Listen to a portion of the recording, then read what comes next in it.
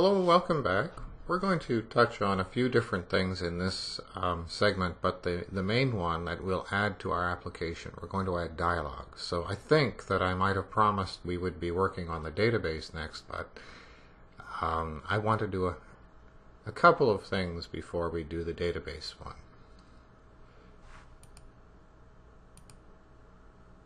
So the first thing that you'll notice when we go into Eclipse is that I've done an upgrade. And I have upgraded to Eclipse Helios, which is the most recent, and the newer Android developer tools, which are much, much better. So that wasn't without incident, and what I'm hoping is that you guys will have upgraded from the beginning, because these videos are now so old that hopefully this fairly painful upgrade wasn't required, but I will give you a couple of hints about what goes wrong and how to deal with it. So we're going to look at using the DDMS, which is the Dalvik debugger, and we can log some messages during execution. So this is your old version of the dropping printfs everywhere so that you can tell what's going on, but we're going to log things and we can look at what's going on in this DDMS. Then we will add some dialogues to our application. So an alert dialog and a date picker dialog, which will allow you to change the scores. The date picker allows you to change the date, and the alert dialog will tell you that you put in a score that wasn't valid.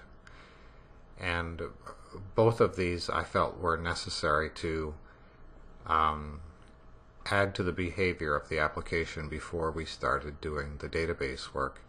And logging things that are going on in your application is very helpful when working with the database, because when your application stops in the emulator and it just says your application has stopped and been forced to close, that's not a whole lot of help, and walking through it in the debugger takes quite a bit of time. It's not that easy. I mean, it can be done line by line, but it would be good to narrow down where the problem is.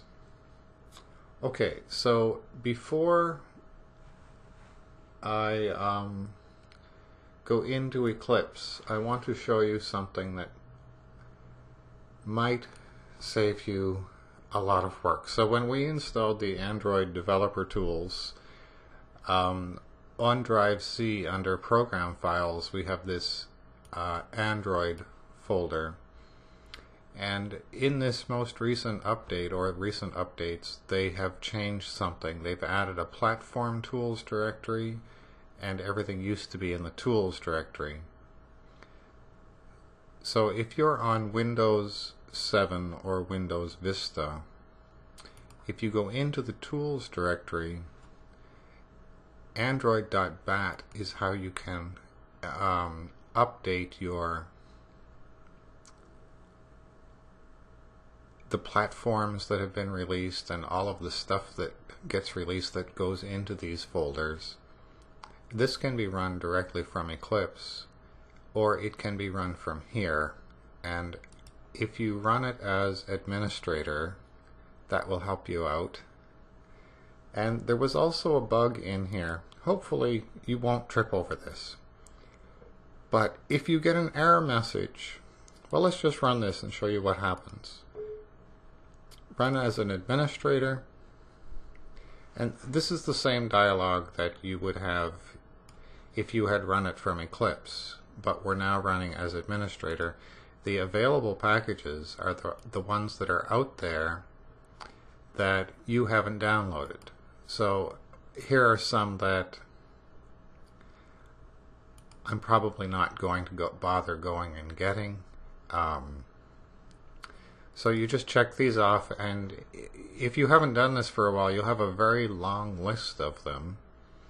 And when you say install the selected ones, you get an error message. And if you do, it will be an error message about it couldn't be installed because it failed to move something from someplace to someplace else. So here's the secret. Googling around, you'll find out that if you rename the tools directory to anything else and then run this as administrator, your downloads and installs, your updates of the platforms and so on should go much easier. So that's been a little bit painful. So now we have up to level 12. Probably still not going to be using that, so I'll put that over there. Let's go into Eclipse. So this is new and exciting. The developer tools for building the GUIs are now much better, and it kind of helps you with seeing where things are and how you can just design with the drag and drop editor a little better. It's still not a good drag and drop editor. These things probably you're saying, well, that looks horrible in your video, but they look horrible on the screen as well. It's not the video. But if you hover over them, you can see what's going on. So we have much better tools now, and we're going to start out by making sure that our application is still running.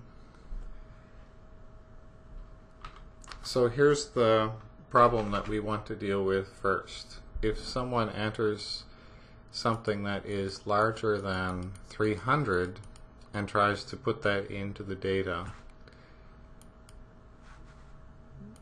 do you remember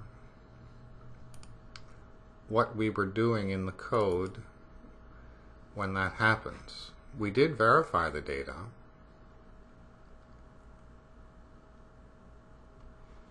So the save click handler, this is the method that executes when the save button is clicked. We validated the scores, and then we said, oh, if they're not valid, just pop up a dialog, but we decided to skip that for a while, and that's what we'll work on first.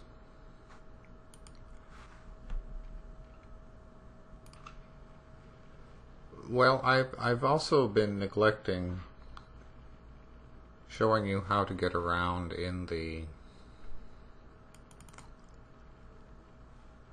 Android Developers Guide. So if you look at the android.com site and then the Developers Guide, here is the tutorial on creating dialogues, and it starts out with a pretty good description of what you might use dialogues for. So an alert dialog with buttons on it, a progress dialog, a date picker dialog, a time picker dialog. So we're going to do two of them. We're going to make an alert dialog, and we're going to make a date picker dialog. And there are examples in here of how to do that, and a lot of their examples tend to be, what's the very polite way of doing it?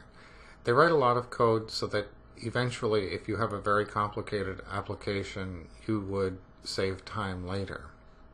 And it obscures the simplest part of what's trying to be explained. So, well, we'll just go through it, and we'll make a simple alert dialog that has one button on it. We can use some of this code that will help us, and it's, well, I figured it out, so I know it's not impossible. So having this developer's guide open so that you can get used to how they do stuff has been quite helpful. So what we're going to do in here, this is where we decide that the user has entered a number that is larger than 300. So the first thing we'll use is an alert dialog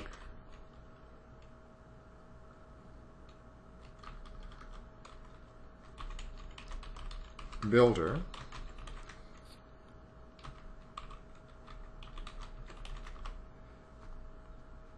and We'll call it builder.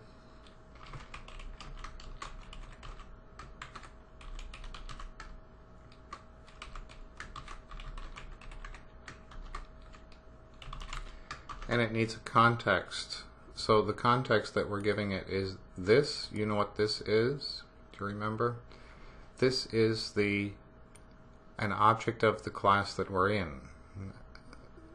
So where are we? We're in an activity. This is the enter scores activity. So we're telling that alert dialog builder that we're giving it a reference to the class that we're in. In fact, to the object that is currently executing now. So this builder is a way of making things easier, and we're going to build the characteristics of the dialog box using the builder. So if you say builder dot, now there's a whole bunch of setters in here.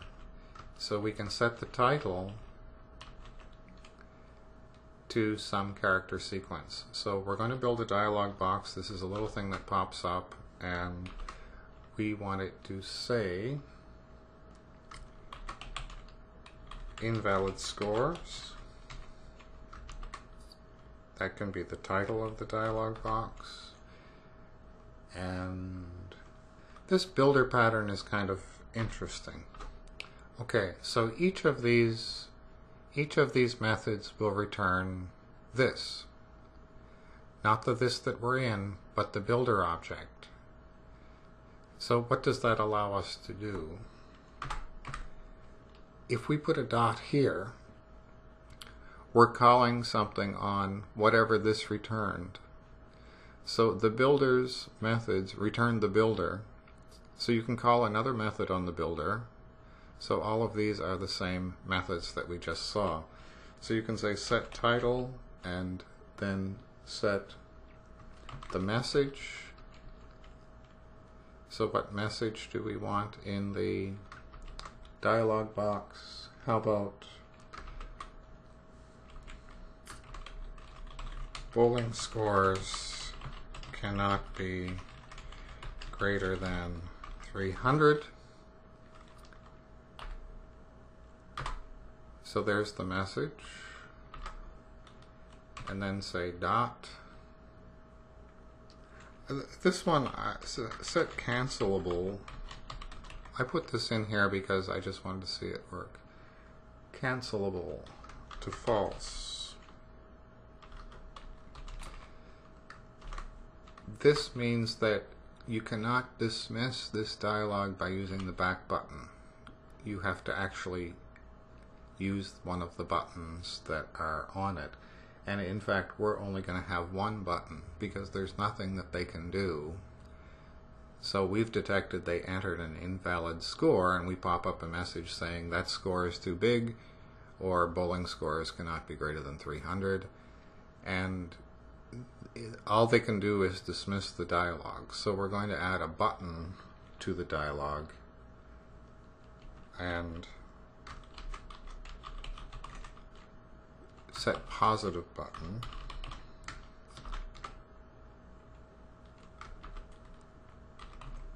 I'm going to just put that it says OK. And now here's the tricky part. Here is the tricky part. I'm going to put a semicolon there so that you recognize that I have not given it the second argument. So the button that we've added to our dialog, it needs to have a listener. Okay, so we have had listeners for the buttons that we created, but this one is a little bit more interesting because we can't just go into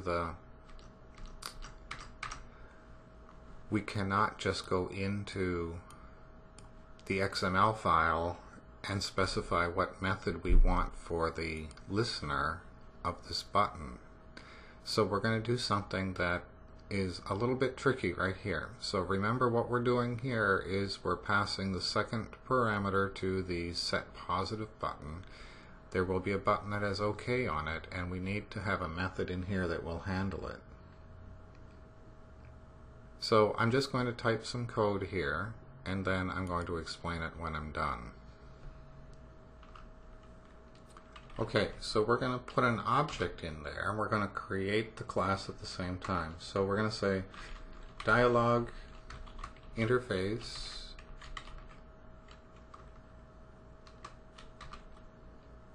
on click listener,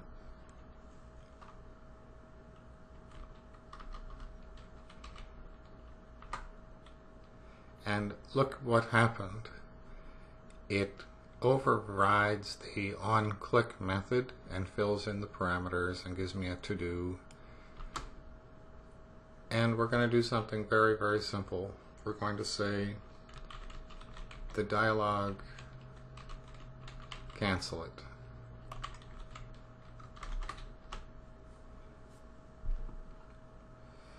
And we have a semicolon here that it gave to us, and I'm going to take it out. Okay, so now this is the part that I have to explain. We have created an something called an anonymous class. When you make an anonymous class, you are inheriting from a concrete class or from an interface. And in this case, we're inheriting from an interface called dialog interface on click listener. So the whole thing is the name of an interface. That interface says we must define a method called onClick that takes a dialog and which button we're going to answer for. So we're ignoring this parameter because we only have one button, and really all we want to do is to tell the dialog to be cancelled. So the interesting thing as far as Java programming goes is when you have this strange syntax, it looks like the call to a constructor, but it isn't. It's the definition of a class. So this tiny class has only one method in it, and it's a class that implements the onClick listener interface. So an anonymous class, when you make one, you're doing all these things at the same time. We're defining the class that implements the onClick listener. We're making one instance of that class, and we're passing it to, we're associating it with, we're passing it to this method as a parameter and associating it with the OK button all at the same time. So it's complicated, but it's not complicated either. We're making one object here that has a method in it that says what do we want to do when the OK button is clicked. So we're defining the class, we're making an object of that class, and we're passing it into this method all at the same time. So we're associating the OK button on the dialog with doing this action, and the action is really very small. Okay, when you see this syntax, let me put this back the way it should be. Whenever you see this syntax, there is a brace inside of a parentheses. You can be pretty sure that that was, there it is there, an anonymous class. Let me ask Eclipse to format that for us. Okay, that looks nice. So the builder is an object that uses something called the builder pattern, and it allows us to just chain together all these method calls. We didn't have to use that. We could have said builder dot builder dot builder dot, and we would have had the same thing. So we have these things defined the way we want our dialog box to appear. It took me a fair bit of trial and error to do that, but if you follow this tutorial for setting as many buttons as you want, you can have a yes or a no, you can have 2 or 3 buttons there.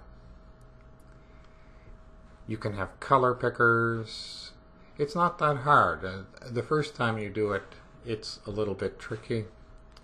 But once we have the builder created, we're going to use that to make an alert dialog.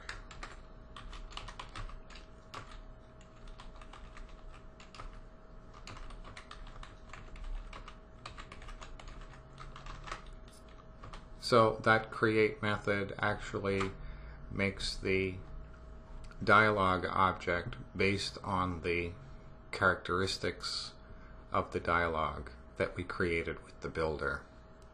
And then all we have to do is to show it.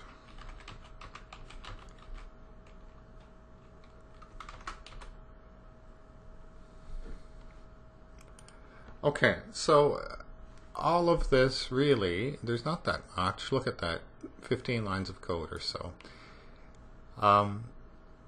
All of this is to achieve one thing. When the user enters a bowling score that's invalid, we're going to tell them why we're not accepting the data that they've entered. And previously what we did is just the thing goes away. So let's run this. It will say, do you want to save it? And yes, I do.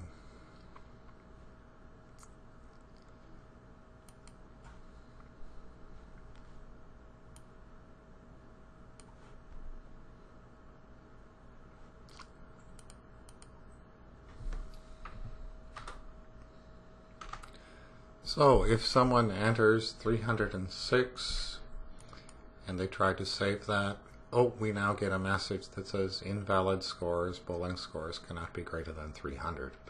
And I'm sure that you can probably do a little bit better than I did there, but I'm not great at designing stuff. So if we had valid data put in there, we can kind of tell that it was something happened with it because it comes up as the sum, the correct sum of these. And that's something that I want to touch on now. Well, how do you tell what's going on in the application? And you can debug it and step through line by line, but there's a lot of disadvantages to doing that. It takes about forever. And we should be able to see what's going on inside of this device. So you know that this is a piece of software, but it's really acting as a machine, as if we had one of these Android machines plugged in. So how do we get to see inside this machine what's going on in there while the program is executing? Okay, up here I haven't done any debug lately, so you should have a Java perspective, a debug perspective, and under here you can look at other perspectives. I don't know why I didn't have debug. I just haven't used debug since I upgraded to Helios. So I want to look under other, and we should have a DDMS perspective.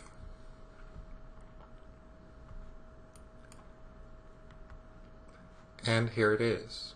Okay, so I left the machine running out here, the virtual device. And now look around in here what you can see about the device. Here are all of the processes that are running on the device. And one of them should be the Valencia programmer's My Bowling Scores. And you have more pixels than I do because I'm in recording mode, and you should be able to see without moving each of these around what's going on a little bit better. So you have some controls about what's going on in the emulator. And one of the interesting things that you have down here is everything that's happening in the emulator. And up here, the File Explorer. Isn't this fun? You should recognize this as a Unix or a Linux file system. And if you had a hardware device plugged in, you can navigate around on the file system of the device and see what are the actual files in there. This is what I don't like about Linux. There's hardly an English word in here. Oh, there's a word, media. Lost and foo? No, it's probably lost and found. Okay.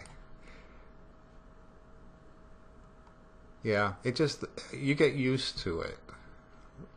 But it would have been nicer if they had called things by reasonable names. That's okay.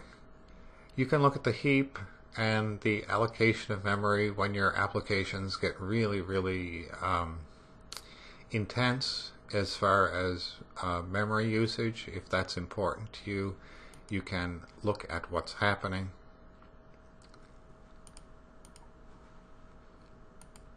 Okay, so if I shut down the emulator,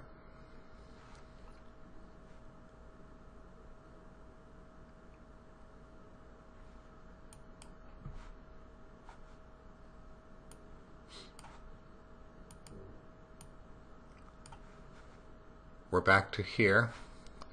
Then you can switch back to the Java perspective, and when you want to test something,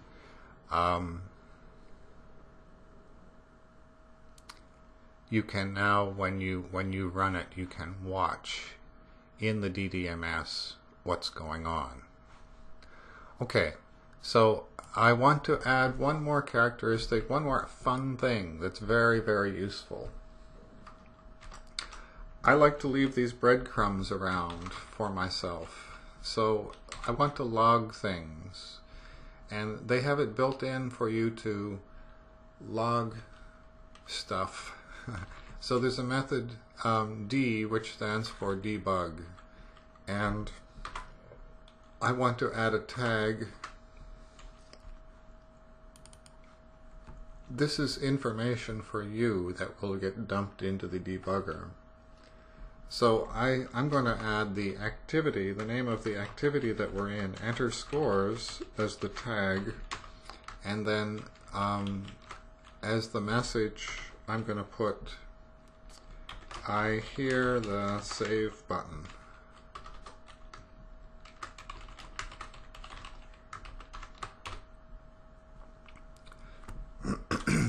Okay, so this is just something that I want to, every time someone clicks on the save button, I want to dump into the log that I've heard that click on the save button.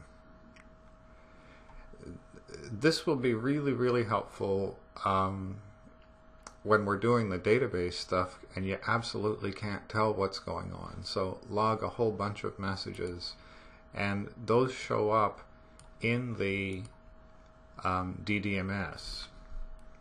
So if I run this now, and let's switch to the DDMS perspective right away.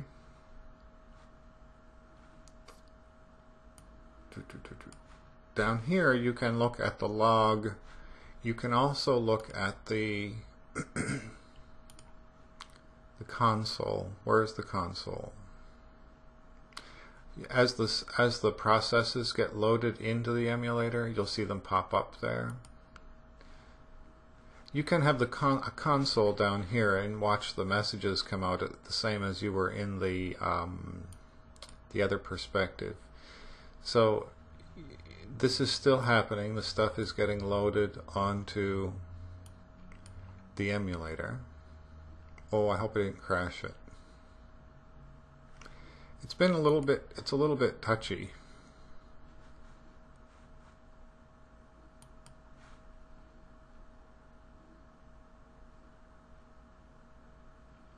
Now, there it comes. Okay, so a whole lot of messages get logged as the activities, as things start. And okay, so we can tell now that it is displaying the enter scores activity on the emulator.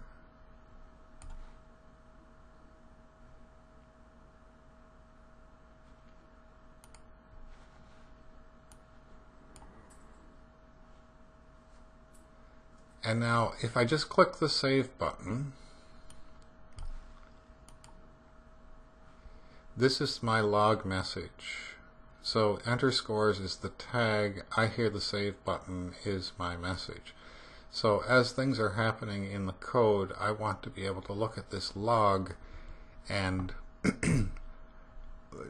at least have a narrowing down of where to set breakpoints and figure out what's going on. You can dump text out on here. I mean, kind of like system out print line to see the stuff that you're working with. They don't have to just be hard-coded messages like this. Okay. So look at all the messages about what it's doing with the memory management inside of this device. That is a little bit scary. I hope it's not helpful. If you know what I mean. Okay, if I save that, invalid score. So I heard the save button, there it is in the log, and our dialog pops up saying that it's invalid. And we have now, we've made a little progress. We have logging capabilities, and we have the ability to use pop-up dialogues. So we're going to do one more dialogue to make this part work better. So far, all of the bowling scores that we enter have to be on today's date. So if I wanted to enter last week's bowling score, I wouldn't have any choice. I would have to have today's bowling score, and that's no good. So we're going to add a button up here and a date picker dialog. So now what we need to do is to add a button to our interface for changing the date. And we have this nice new interface tools, and this will serve as a good review for the building the interface, as well as showing you how to use these new dialogue building tools. And we need two more windows over here. Remember, we need to have an outline window. So this is much nicer than it used to be, and we need to have a properties window over here. Do you remember how to get the properties window? Under Other, Android,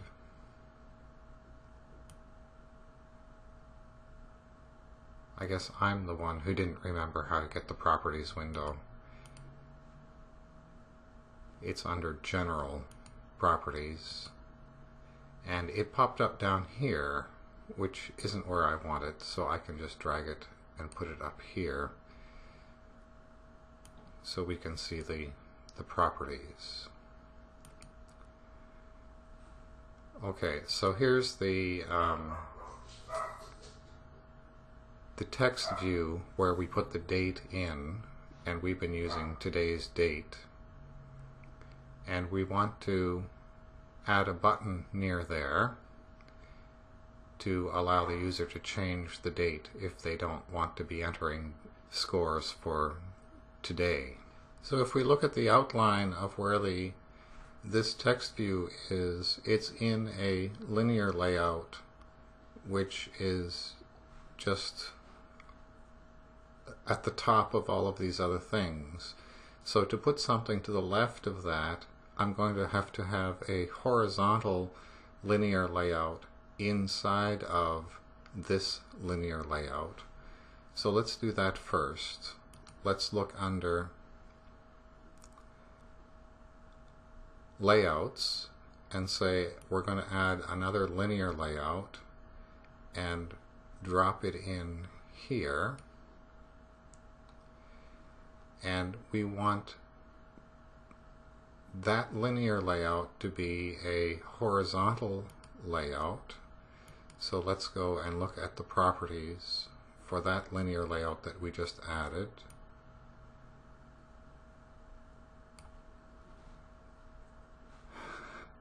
Not much room here.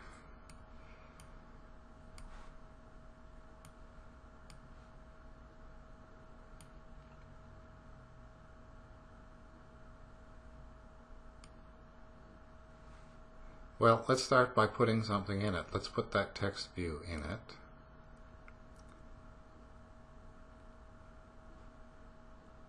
And then let's go and get a button and put the button in it.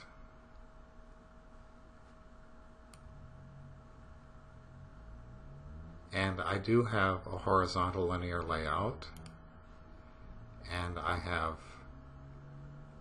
the new button that we just created and the date, and those are, I want the button on the left of it, so I want to move that up. Now the button is on the left of it, and I want these to be centered.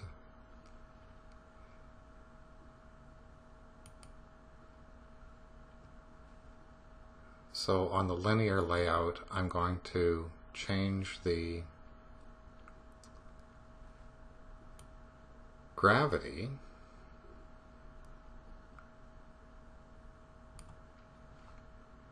layout gravity to center horizontal. That's not exactly what I hoped would happen.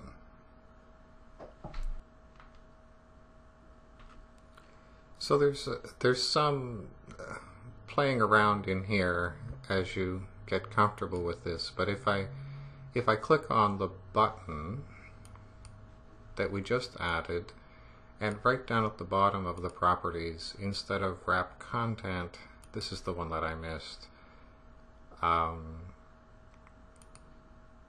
match parent, is that right? No, oh my goodness. Wrap content.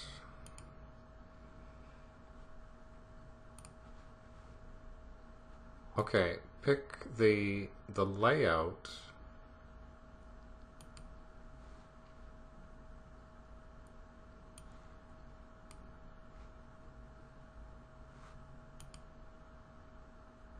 Okay, that's a little bit touchy.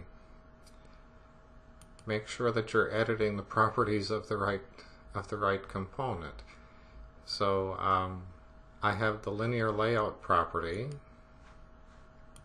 and right down at the bottom, instead of match parent, I want that one to be wrap content, and that will move it into the center. So now we have, for the layout, the properties of the linear layout,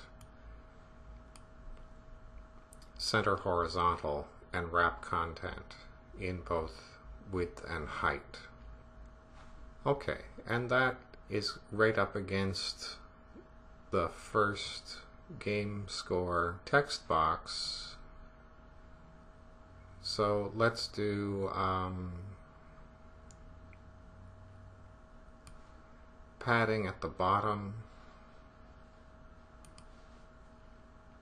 Maybe do padding in all 4 dimensions. What if we just put 5 pixels there? That would space things out a little bit better. Okay, go back over to the button. Make sure that we're changing the properties of the button now, and it still says linear layout. This is tricky. Okay, so I had to click that twice to make sure that I was editing the properties of the button. I'm going to change the ID of the button to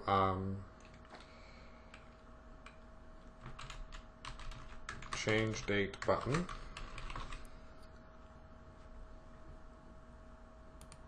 And I'm going to change the text on the button to change date.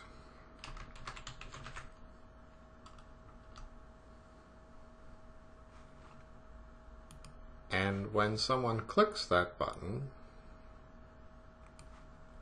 I'm going to specify the method that will be called. So in the previous videos we actually went into the XML file and changed the onClick property in the XML. We don't have to do that. We could just type in the name of the method here. So I can tell you that I struggled with this a little bit, a good way of doing this, and I'm not sure that I have the best way of doing it, but dealing with the date, we have two concepts. We have the today's date, which is always available, and then we have the date that the user has changed to.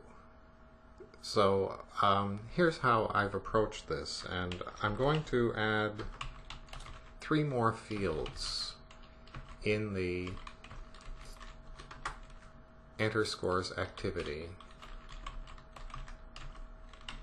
the month, the day, and the year.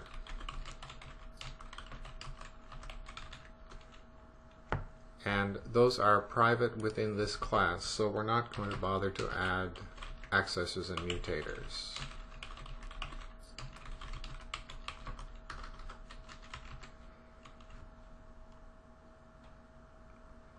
So here's how we dealt with the date before. We just ask, what is today's date? And then put it in a nice format and put it on the screen in that text view. And that's on create. So I'm going to change this a little bit. Handling dates using just the date class turns out to be not flexible enough. So I'm going to add an instance in here of calendar.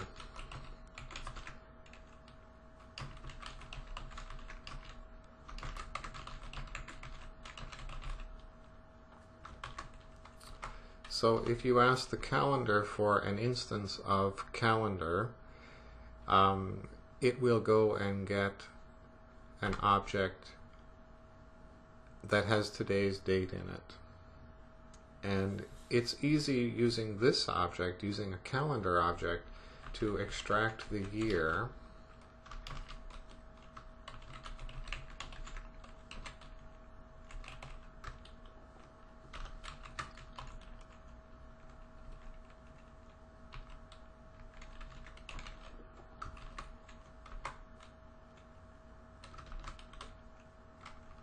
and similarly the month and the day. So all of this is what we had achieved before using the date, but it wasn't easy to get the year, month, and day out of it.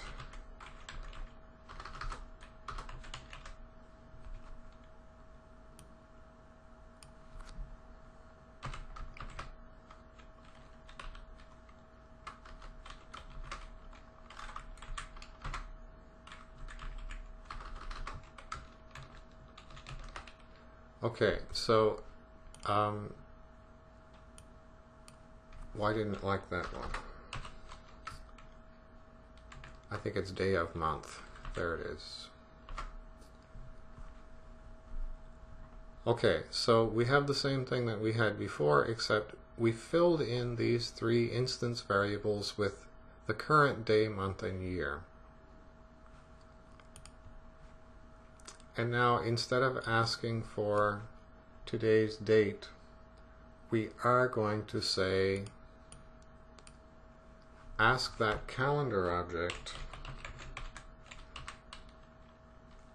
to give us what time it is. And that means get time isn't a very descriptive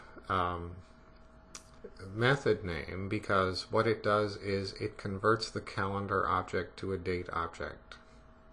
And the date object is one that we can easily work with formatting the date to put it onto the screen. This is really, if you're thinking this is very convoluted, well, it is. And there are some advantages to doing it this way.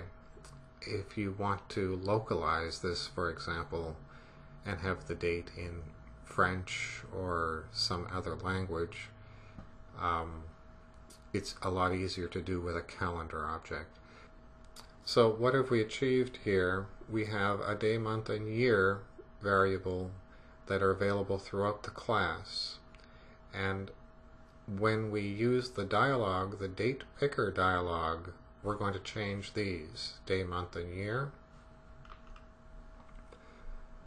Okay, so remember where in the save click handler, when the user enters valid data, that's when we're going to create one of these bowling scores object, and it has a date in it. So the fields of the bowling scores object, the 3 games, and the date of the games. Well, we decided just put in today's date, and that's not going to be good enough anymore. We're going to, instead of just putting in today's date, we're going to make a date object called date of games, and we're going to make a date object, but we're going to make it out of the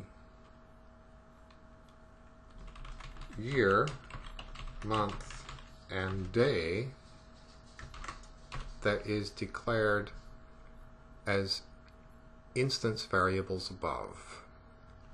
So instead of passing in this date of the today date object, we're going to pass in the object that we just created called date of games. So far so good. So we're not just using today, assuming that the date of the data is the current date. We're going to use the one that is extracted here and saved here. So that's because when someone used the date picker, we're going to change those 3 instance variables so that when the data is saved, it will use the date that came out of the date picker. So let's work in the change date click handler. So when someone clicks on that button that says change the date, what we want to do is to make an instance of the date picker dialog. I'm going to call it DPD. And it will tell us that it doesn't know what that is, so hover over it and let's import from android.app the date picker dialog. Okay. And we're going to make one here.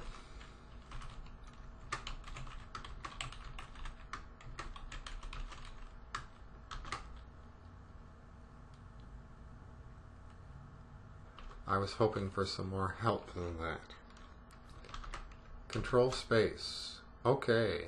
In Eclipse, control space will sometimes help you. So what do we need to pass into the constructor of the date picker dialog? We need the context, and the context is the activity that we're in, which is easy. That's this.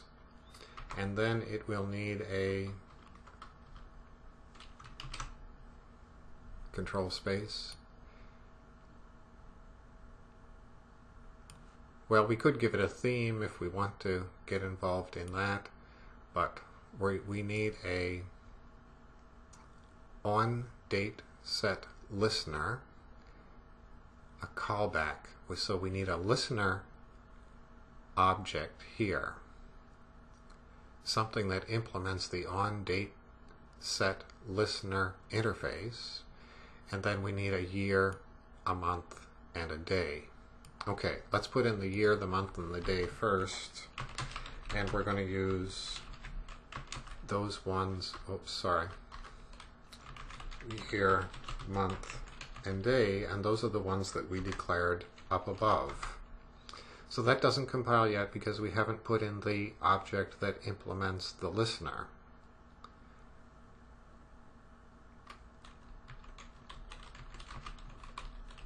Once we have the object set up, all we have to do is show it. So I'm going to comment that out for now so that it will compile, and we're going to go and work on making this object here, the listener for the date picker dialog. And this is a little bit tricky. So the data type is date picker dialog dot on date set listener. That's the name of the class. No, I'm sorry. That's the name of the interface. And we need to make an object. We need to make a class that implements that interface. I'm going to declare a variable of that type called date picker listener. The dogs enjoy this as much as I do.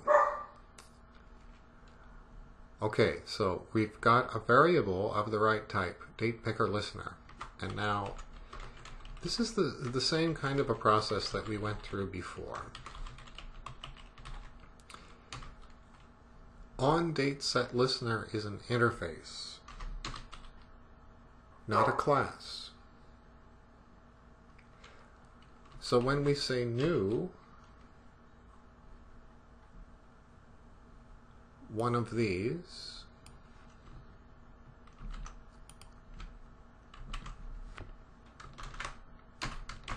we're defining an anonymous class, and we're going to make an instance of it. Okay, so this interface requires us to implement some methods, and it will help us if we just hover over it and say add the unimplemented methods. And there's only one. It's called onDateSet, and it indicates that this is an override. So remember what we've done here. We've defined a class that implements this interface. That interface requires us to provide an implementation for the onDateSet method. So all we have to do is to fill in here, what do we want to have happen when this method gets called? This method gets called when the user is done with the date picker. So they've picked the date that they want, and this method gets called, and it passes in the year, the month, and the day. So those are the things that we want to capture. In our instance variables, year gets, now we've got two variables by the same name. So there's the instance variable, and there's the local variable. Oh boy, no, that's not going to work. Because we're inside of an inner class. This is no longer an instance of underscores Java. Okay, I'm going to cheat just a little bit. Year of year.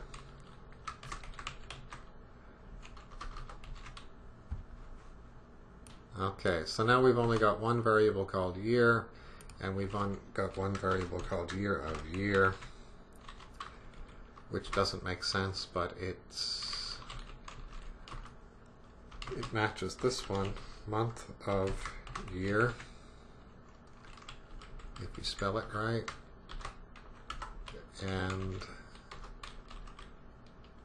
day gets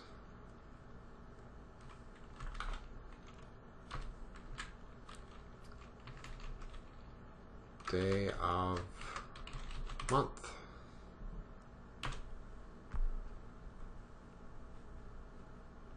Okay, so all of this is to define this object, which is the listener for the date picker dialog, and it goes right here.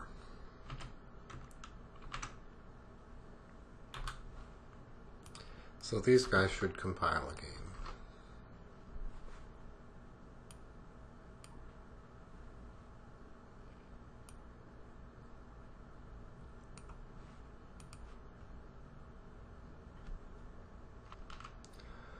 Okay, so we've captured the day, month, and the year from the picker, But there's one more thing that we have to do. We have to change the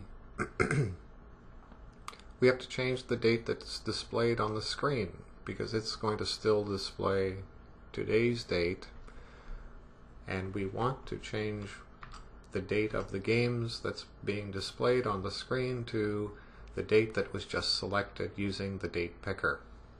This is a little bit convoluted. I think there might be an easier way of doing it. I'm going to make a calendar object, a Gregorian calendar based on year, month, and day. It doesn't know about Gregorian calendar because we can import it from Java util. And then do this thing where we convert it into a date object.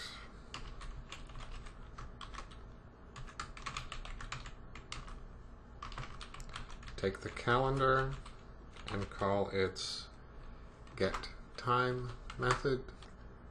Now make a date format.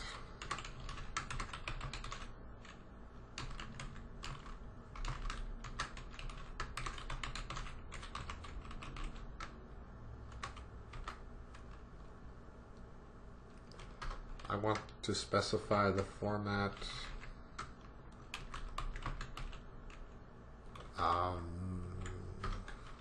as medium.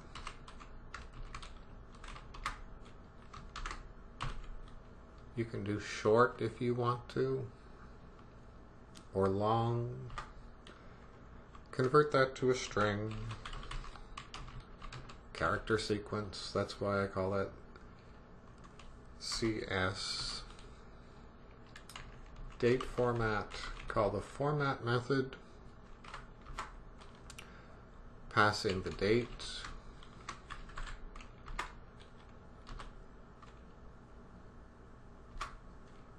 and remember this guy, that's the text on the screen, and we're going to call its setText method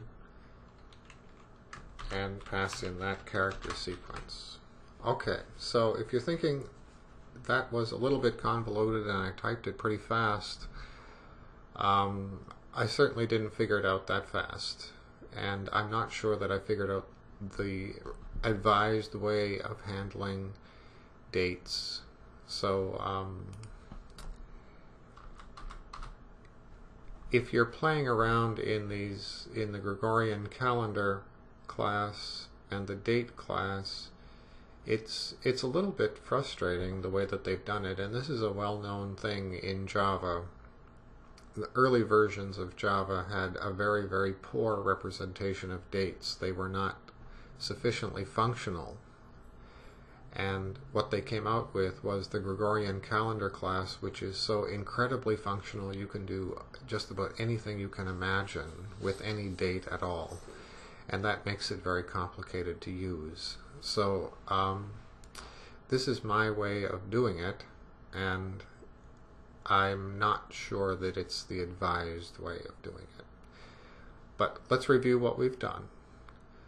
So this is the handler for the button. We put a big button on the screen that says change dates. Change the date.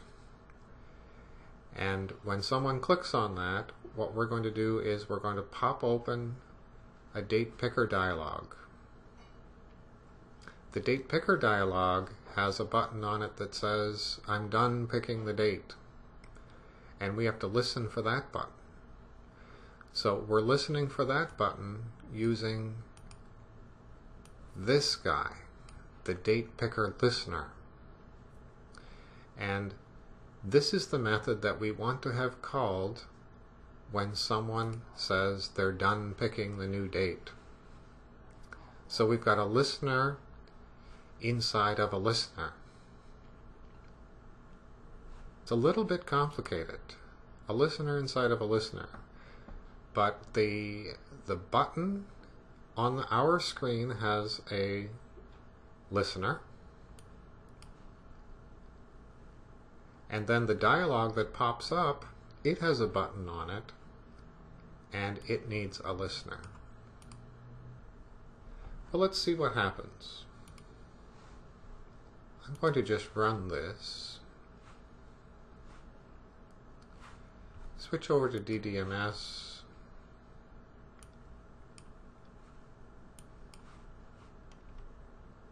It's displaying it. So if we click on change date, here is our date picker. It pops up today. This is May 29th. Suppose I change it to June the 30th. Back would make more sense. So the games that I bowled in the future, that's okay. June 30th of 2010. Let's set that. And we did change this, June 30th of 2010. And let's say that we bowled 222 and then 2 perfect games. No, that's too unrealistic. 111 and then a perfect game. That's more realistic, isn't it? Now if we save this, 633 has appeared.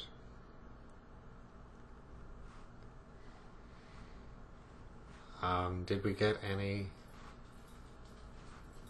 logged messages that things have happened for us?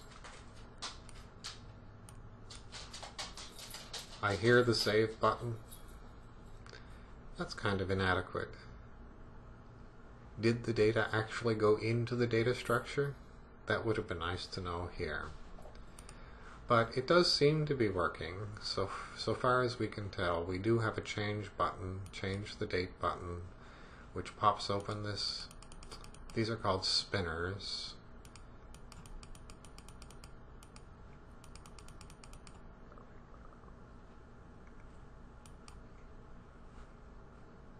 And now we have a date in the future.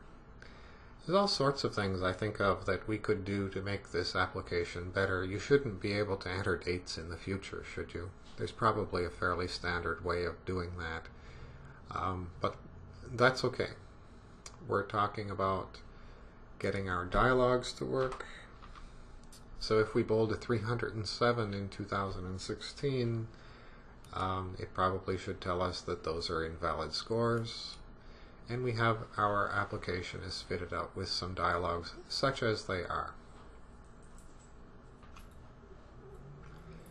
Well, from the previous segment, where we left off was this is what the application looked like, and we added in this segment the ability to pop open a dialogue and tell the user that their data was not valid, and to use the date picker so that all of the data entered doesn't have to be on the same date. And I also made a note here that save and show history buttons should be the same thing, and that the save button should be kind of somehow associated with these visually, and the show history button, which we haven't done anything with yet, is how we would get to the other activity in the application to look at the history of our bowling scores, the bowling record. So remember this, the things that we don't know how to do, and we're picking them off one by one. And what we have to do next is to get that data someplace else into a database, and we'll use a local database on the device. And entering your bowling scores, and then when the application goes away that the scores are gone, is of really not much value. So we have to save all the scores that you've entered over the bowling season, perhaps, maybe over your lifetime. And then we've got this other whole thing about the presentation of the history of the bowling scores, which is kind of that's the purpose of it. You have all your scores from before, and you can look back at them and see how you're doing. Well, it's not a real exciting application, but it's useful for us to learn how to do these things in the Android environment. So here's what we did today. We looked at using the DDMS to find out what's going on, and we learned how to log things that are happening that will help us to track down the bugs. And we'll use that logging more as we go along. I like to log a whole lot of stuff so that it's just very obvious what's going on as soon as possible. And you can look at the file system on the emulator or on your physical device if you have one connected. And we use the alert dialog and the date picker, and we're trying not to go and fix things as we find them, staying out of the rat holes. And this one I keep putting at the end of every segment. Keep thinking about your app. And as you practice and learn stuff, what will magically happen is that the design of your app, which you haven't even started yet, will probably change. Or if you have started it on your own good, it will change too. The more lines of code you write in here, the more hours you spend in the development environment, the better you're going to be at it. I'll see you in the next one.